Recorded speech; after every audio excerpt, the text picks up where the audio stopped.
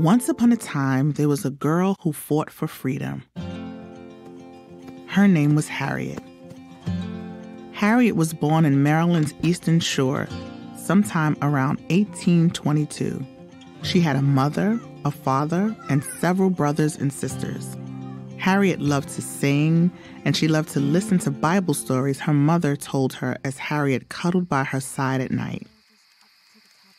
Her favorite was the story of Moses, who led his people from slavery in Egypt to freedom in the Promised Land. For Harriet, like her parents, was also born enslaved.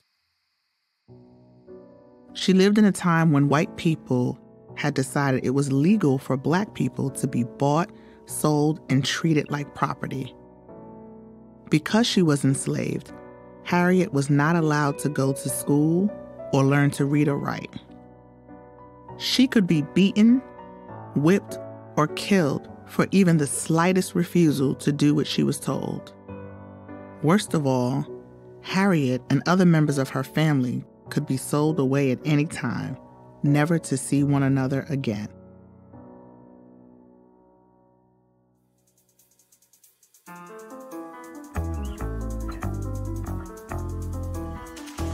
I'm Tarana Burke, and this is Good Night Stories for Rebel Girls, a fairy tale podcast about the rebel women who inspire us. This week, Harriet Tubman. Before she had the words to say it, Harriet knew slavery was wrong. Even as a small girl, she understood in her heart that all people, Black and white, women and men, were born to live in freedom. And she would be the one to lead them there. From the time she was just 5 years old, Harriet was forced to work. The white men and women she worked for beat her for the smallest mistakes. If she didn't dust properly, for example, or if the baby she was caring for cried. Harriet rebelled in every way she could. She wore extra clothing to cushion her back against the whip, then wailed when her mistress whipped her as if the blows had full effect. One time, she bit her master on the knee when he tried to beat her. He never did it again. When Harriet was still a child, the man who kept her family enslaved decided to sell Harriet's two sisters, Lena and Soph. The day the buyers came to collect them, Harriet was too heartbroken to look. She sat in a corner of the cabin with her hands covering her eyes. She didn't see the men dragging away her sisters. But for the rest of her life, she remembered the sound of the horses approaching the cabin, the clink of the chains that bound her sisters, and their desperate screams. One day, Harriet was ordered to go to the local store to buy some things for her master. While she was at the counter, a runaway slave burst in. His overseer ran in behind him. "You," the overseer shouted at Harriet. "Grab that man and help me tie him down." "No," Harriet told him, "I will not." Furious, the overseer picked up an iron weight and hurled it at the escaping slave. He hit Harriet instead. The weight cracked Harriet's skull. Harriet was forced to go back to work in the fields despite the fact that she was still bleeding. She nearly died. The injury gave her seizures and horrible, blinding headaches that lasted the rest of her life. But it also gave her visions. Harriet began to have dreams where she flew, as free and light as a bird, swooping across the fields and over the mountains. In her dreams, she came to a river where women dressed in white guided her lovingly across. To Harriet, these dreams were not mere flights of imagination. They were her future.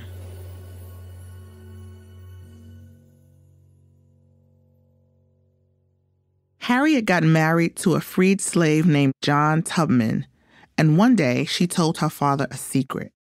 She too wanted to be free, and she had decided to run away. Her father was torn. Runaway slaves were terribly punished if captured. He could not bring himself to tell Harriet to do something that could get her hurt or killed. But he also knew that he should not hold back his daughter's courageous spirit. So without really telling Harriet what he was doing, he showed her how to run. He taught her how a tree could guide her way by growing thicker moss on the north side of its trunk. He showed her which plants could feed or heal her. He taught her how the North Star could serve as a compass that no one could ever take from her. Not long after, the man who kept Harriet and her family enslaved died. When a slave owner died, the things and people he owned were often sold at market. The family could be split up again. Harriet knew the time had come. Desperately as she wanted to, she could not tell anyone where she was going, or even say goodbye to her family. They might accidentally give her secret away.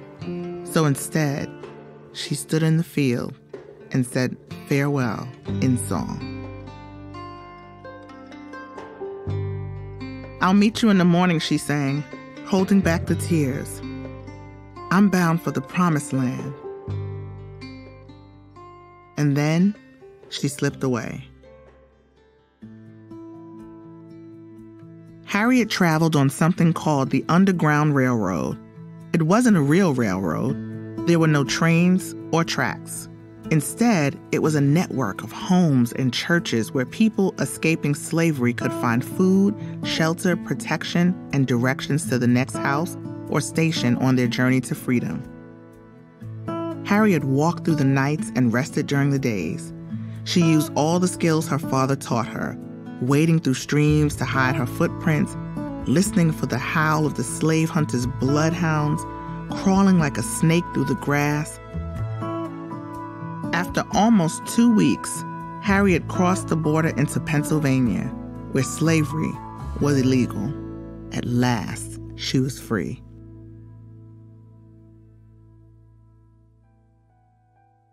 When I found I had crossed that line, I looked at my hands to see if I was the same person, she later said.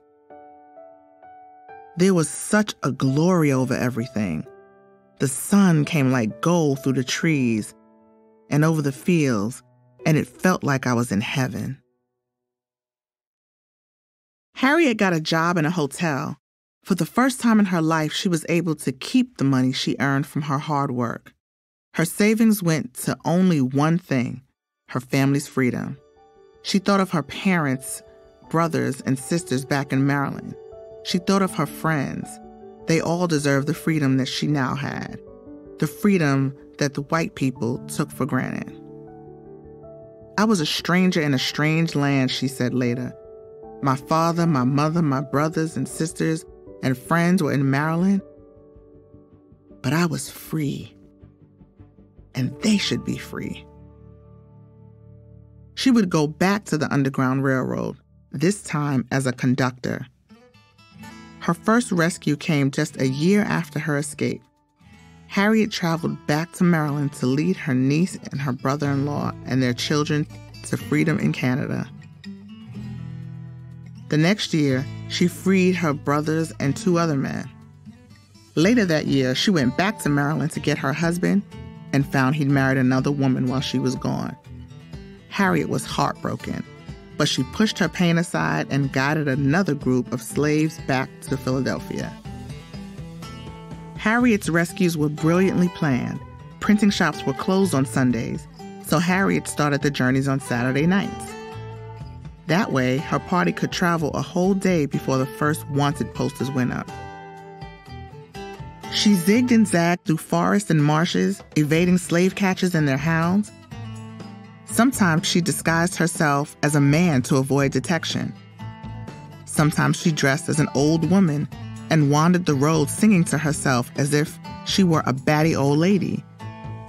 In reality, she was singing instructions in secret code to escaping slaves hiding nearby. "Oh, go down, Moses, way down into Egypt land," she'd sing when danger was nearby.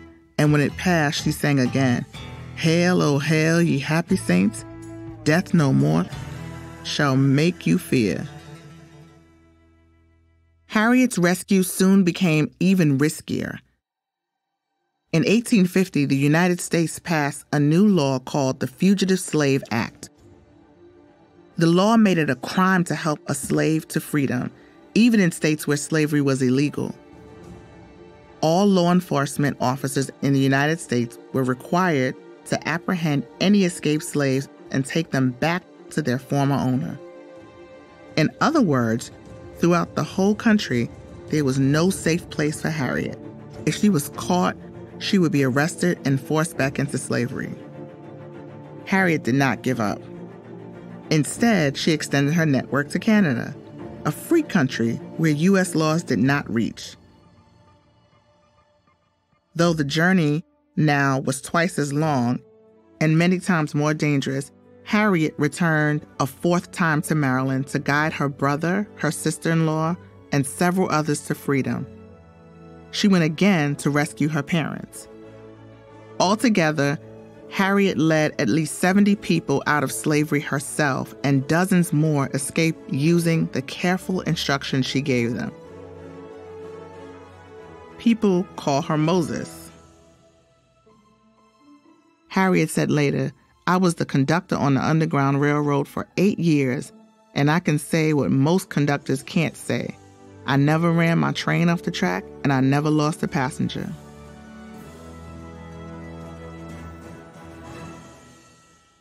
America, meanwhile, was going off the rails. 7 states in the South announced they were leaving the United States and forming their own country called the Confederate States of America. The Civil War had begun. Harriet had a feeling that if the Union Army won the war, Lincoln would end slavery for good. For this, her ultimate goal, she was willing to risk her freedom and her life. Harriet volunteered as a scout for the Union Army. Using her masterful knowledge of secret roads, she traveled deep into Confederate territory for information that helped the Union Army plan their attacks. And at the height of the war, she was given the most dangerous assignment of her life. The Union Army asked Harriet to lead a liberation raid on the South. They told her she would be in command of 150 soldiers. She was the first woman to lead a major military operation in the history of the United States. Her heart pounding in her chest, Harriet stood on board the ship sailing up the Combahee River. Trained from years of midnight escapes, her eyes made out the shapes ahead in the darkness. She thought of her father and how far she had come since they'd stood under the night sky together, learning how to read the stars. When Harriet gave the command, the soldiers took the enemy completely by surprise. They burned down warehouses holding food and guns meant for Confederate soldiers. But the most important part of the raid was yet to come. When they saw the warehouse burning, hundreds of enslaved people ran to Harriet's boats from the nearby plantations.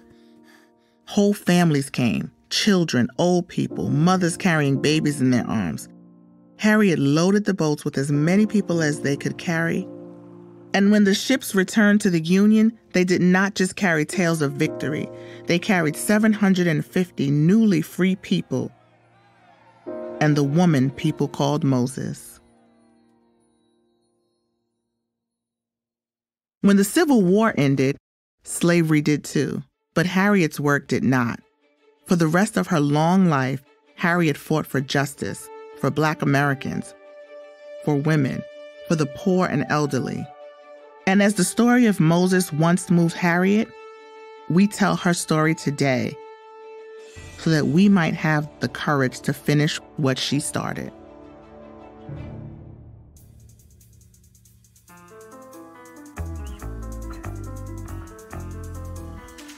Hello, I'm Maria Julia from Evergreen, Colorado. Hello, I'm Mina Romelu from Atlanta, Georgia. Today's episode was hosted by Tarana Burke. She is a civil rights activist and founder of the Me Too movement. And this remixed episode was produced and sound designed by me, Camille Stennis. The original sound design and the original theme music are by Elettra Bargiacchi, with writing by Corinne Purtill. Today's host, Tarana Burke, lent her voice to benefit the tomorrow's girls and women. And make sure to check out this Thursday's episode for a special discussion on Harriet Tubman's life. Until next time, stay tuned and stay rebel.